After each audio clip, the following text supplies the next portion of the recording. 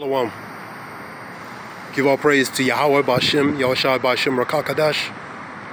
Call Halayam Yah B'Shem, Yahushua B'Shem Rakakadash. And give all praise to Yahweh B'Shem, Yahushua B'Shem Rakakadash. It's going to be something short. A few videos. I'm going to go to a few verses relating. I'm going to 2 Ezra 15. Number 1. Behold, speak thou in the ears of my people the words of prophecy, which I will put in thy mouth, saith the Lord. So the prophets through the Spirit is going to speak among his people, man. Speak the words of prophecy, the things that's going on. To have Israel to know certain things, man. And that's through the prophets. And part of those things to know is to repent. And pretty much the signs of the times that's happening, man. You can also go with Isaiah 58 and 1. Get that one too. Isaiah 58 and 1.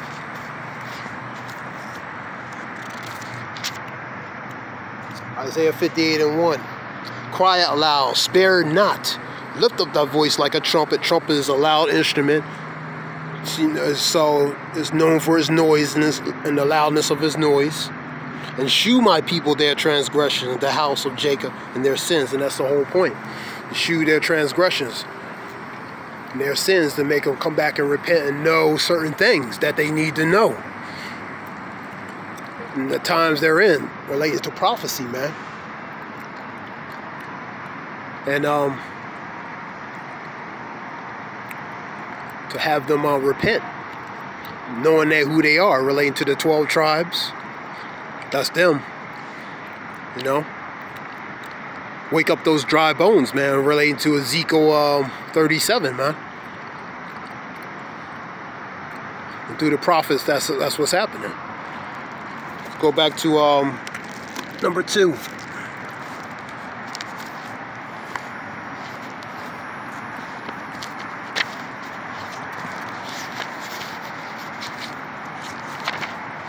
Number 2. And cause them to be written in paper, for they are faithful and true. So that relates to the word, man. The truth and knowledge relating to in the scriptures, man. It's faithful and true, man.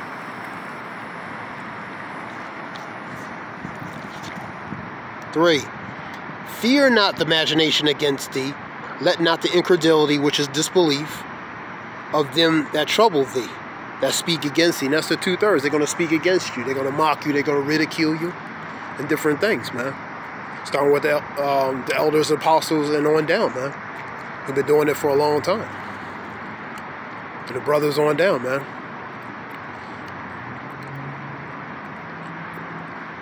They're looked at by the eyes of society as a mock, as a laughing stock, a gazing stock, man.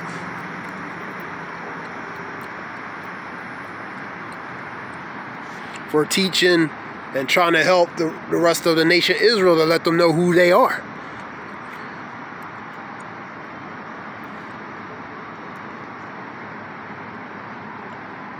Number 4.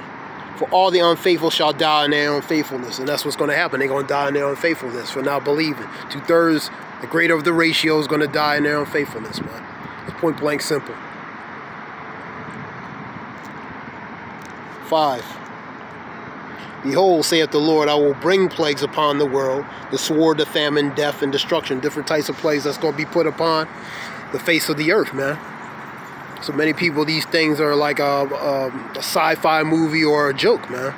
But when these things actually manifest, then it's not going to be a joke no more, man. It's going to be reality check. A reality. So they can mock and scoff like they do because there's nothing happening. It's easy to do that. And when the things start happening, then they're gonna say, "Oh, I better try to get in line." And that's the wicked of nation of Israel. 2/3, man. They bandwaggers, man. Try to get on the last minute, man. That's the spirit of them, man. For wickedness have exceedingly polluted the whole earth, and their hurtful works are fulfilled, man. The wickedness, man, because the one in power, man, caused all this, man. The 2/3 are pretty much a joint hand in hand So they contribute as well to it, man. They join hand in hand, they shall not go unpunished. So they're going to get the judgment with it, man.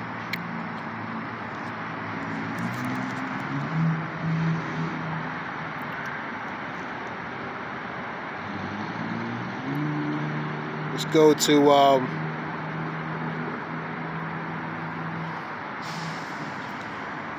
I'll go down to 11. But I will bring them out with a mighty hand and stretch out arm, and smite Egypt with plagues as before, and will destroy all the land thereof. And Egypt shall mourn, and the foundations of it shall be smitten, and the plagues and the punishment that Yahweh shall bring upon it, man. That's what's going to happen upon Egypt. Egypt represents Babylon, man. That's America.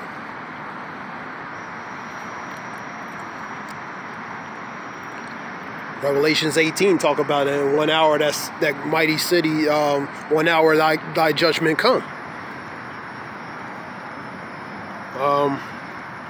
Let's see. 13. They that till the ground shall mourn, and their seed shall fail through the blasting and hail with a fearful consolation. And woe to the world and them that dwell therein. For example. For the sword and the destruction draweth nigh, and one people shall stand up to fight against another with swords in their hands, and there shall be sedition among men, invading one another, and shall not regard their kings nor princes. The course of their actions shall stand in their power. A man shall desire to go in the city, and shall not be able. And for because of their pride the city shall be troubled. The houses shall be destroyed, and men shall be afraid. That's the times we're in, man. Precursively in those times, man.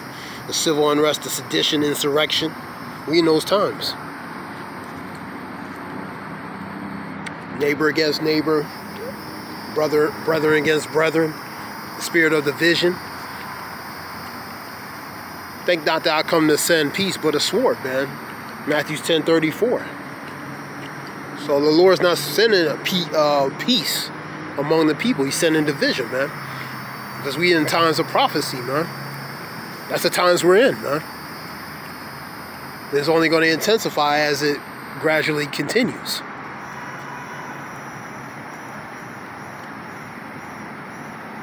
"19. Man shall have no pity upon his neighbor.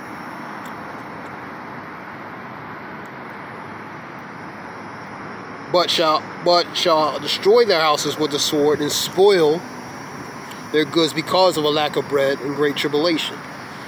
Famines, cannibalism, martial law,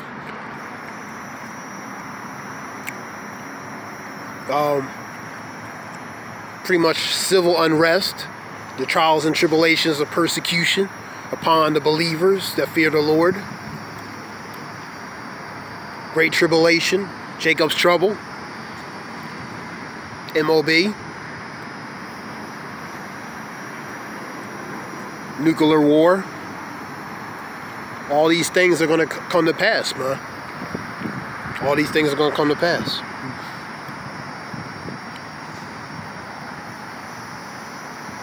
Let's go to 16, let's read some verses in 16.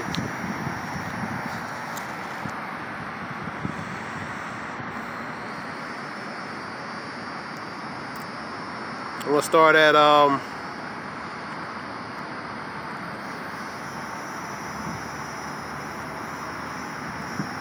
I'll start at number 17. Woe, woe is me. That's as they're saying, woe is me, seeing the things that's going to happen, and relating to those times. Woe is pretty much a warning for destruction, man. Who will deliver me in those days? Question. The beginning of sorrows and great mourning, beginning of famine and great death, the beginning of wars, and the power shall stand in fear, the beginnings of evils. That's the times we're in. We in the beginning of evils, man. We in the latter beginning times of evils, man. It's been beginning. It's always begun.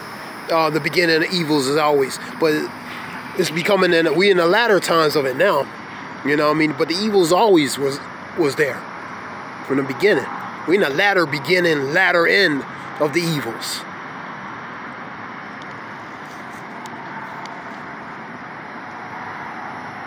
Behold, famine and plague and tribulation and anguish are sent as scourges for the men. A scourge is a tool for punishment, to implement punishment upon the wicked. But all these things they shall not turn from their wickedness, nor be always mindful of the scourges, man. And that's 2/3 of the population of people. They're not going to be mindful of these things, even when they're manifesting and making it obvious. They're not going to be mindful of these things.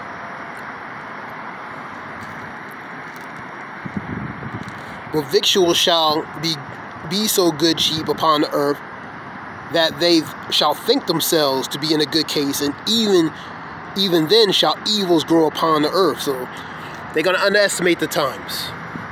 They're going to think a pre-peace is going to try to redevelop.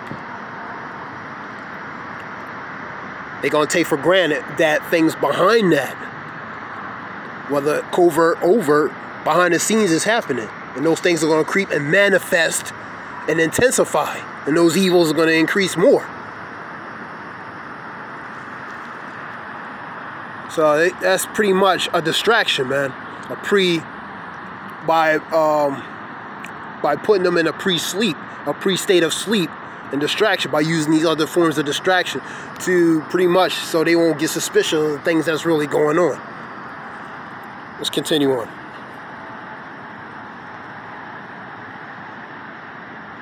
For many of them that dwell upon the earth shall perish of the famine, and the other escape the hunger shall the sword destroy. So they escape one, they're gonna have to deal with another. Simultaneous, inescapable situations that's gonna pretty much continue. They're not gonna be able to escape different things that's gonna happen, man. It's gonna look like a sci-fi movie, basically, because when they hear of these things, that's what they think of. They think these things that can't really happen, man. Scripturally speaking, it says it's going to happen. And that's why a lot of people don't believe relating to this, man. They can't even fathom it in their mind that these things is possible, man. There's something out there that's higher and greater than our understanding, man. But not for the 2/3 of the population. They in dark, man. They in the dark.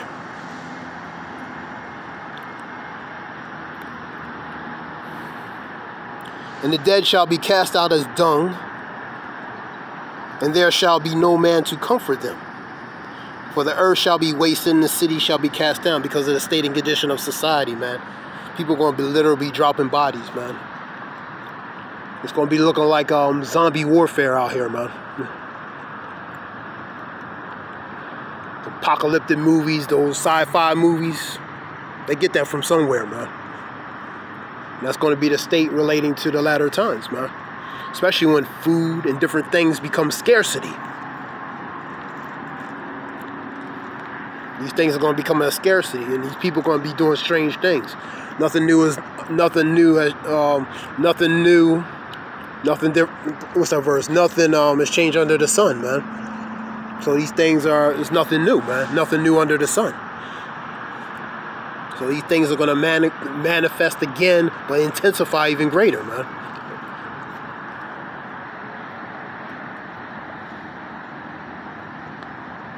I want to go over to 70 through 74. It talks about the impending persecution.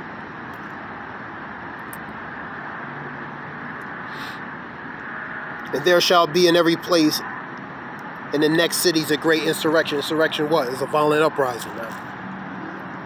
Upon those that fear the Lord specifically. But overall, insurrection. Overall, generally. 1. They shall be like madmen, sparing none. So they're going to be violent. They're going to lay hands. They're going to be violent, man.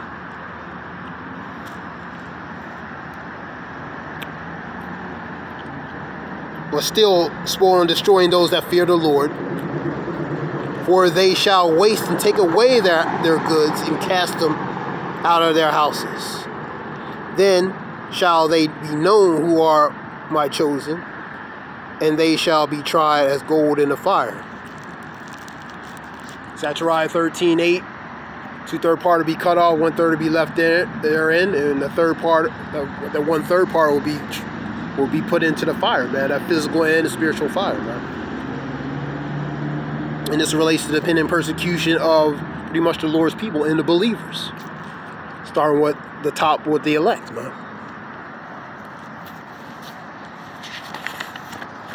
I want to go to 2nd Ezra 9.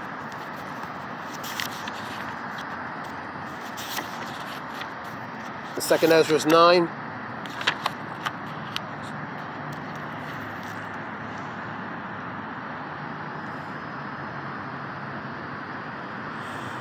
Second Ezra 9:9. Then shall they be in a pitiful case, which now have abused my ways, and they that have cast them away despitefully shall dwell in torment. That's the 2/3. They cast them away despitefully. They ain't trying to hear this, man. They ain't trying to hear the words that's being displayed relating to Isaiah 58:1, 2nd Ezra 15:1 by the prophets.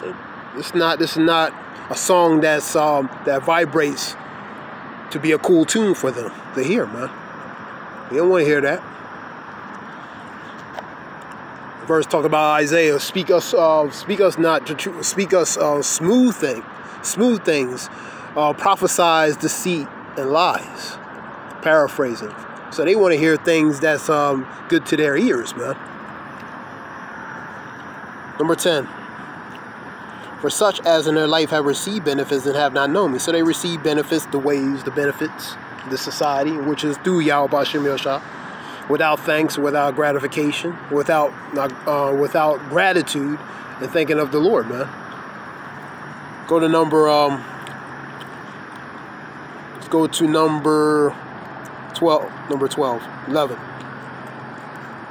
And they that have loathed my law, while they yet had liberty. So it's a grace period, man. It's a liberty to pretty much acknowledge, get in order about certain things, man. Especially because the times we're living in. We're living in very critical times, man. And when as yet a place of repentance was open to them, understood not but despised it. Instead of trying to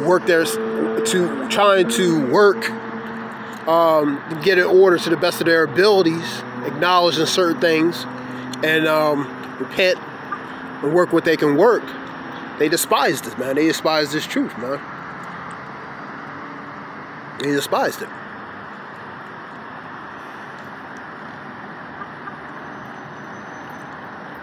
The same must know it after death by pain. So the consequences is they're going to know it by death by pain. Let the unfaithful die in their unfaithfulness. The same shall know it death by pain, man. That's the 2/3, man.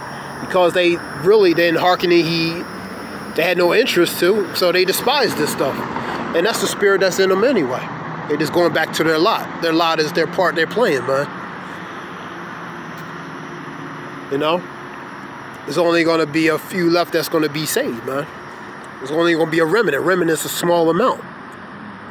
It's not for everybody, but ultimately in the next kingdom, it'll be all together, you know what I mean? The 2/3 will come back through the loins of the 1/3, man. And all of Israel will be back. But the point is, right now, it's only for that small remnant starting with the elect, man.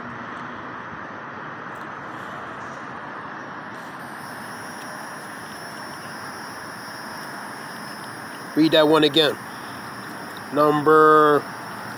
They have loathed my law. The law relates to the commandments. This is the Bible. While they yet had liberty. Liberty is that grace period that point to get back in order. And when as yet a place of repentance was open into them, understood not, but despised it. So 2/3 have despised it.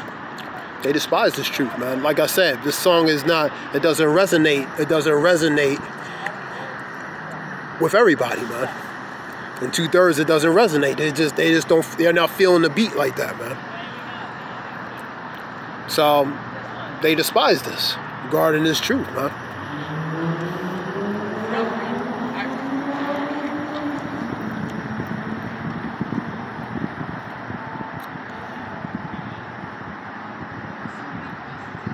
15. I have said before, and now do speak, and I will speak it also hereafter, that there be many more of them which perish than of them which shall be saved. That's the remnant. Like a wave is greater than a drop, relating to that ratio, man. So more is going to perish than be saved, man. A greater of that number is going to perish than be saved, man. That's that remnant's that small amount, starting with the top, with the elect. Those men, whoever they may be.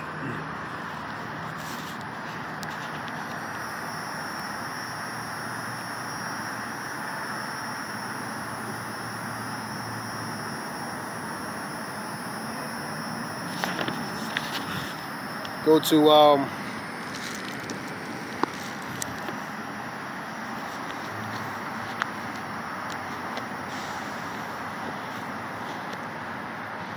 go to 2 Peter's real quick.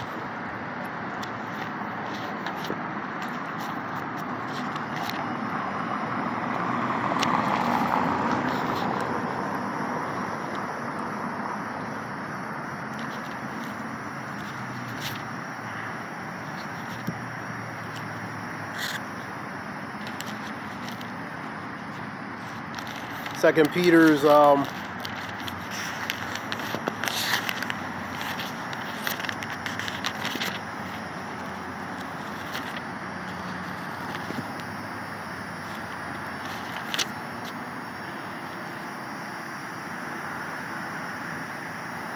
this will be the last one. Knowing this first, that there shall come in the last days scoffers, walking after their own lusts. The mockers, the scoffers, the unbelievers, man.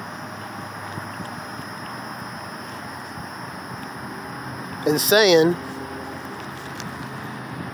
where is the promise of his coming, man? So they mocking and say, where is the Lord when he's going to come? Is he going to come? Some believe not in this lifetime. That's the attitude a lot of them have. They don't even believe a God exists. I heard a comment one time, a sky daddy.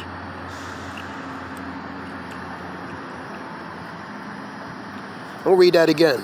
And saying, where is the promise of his coming? For since the fathers fell asleep, all things continue as they were from the beginning of the creation. So they think this society is going to continue forever. 2/3 of our people, also the ones in power, put with that with Psalms 49 and 11. If they believe that inwardly in their heart, they believe that their houses will continue from generation to generation, man. And the rest of the verse talk about they name the places after themselves. So majority of population thinks business as usual, man. Not knowing that a transition and change is happening, man. Right in front of them, man. They don't even know it, man. And that was just something short. I hope it helps whoever listen. Give all praise to Yahweh, Ba'ashem, Yahweh Shai, Ba'ashem, Rakakadash, Shalom.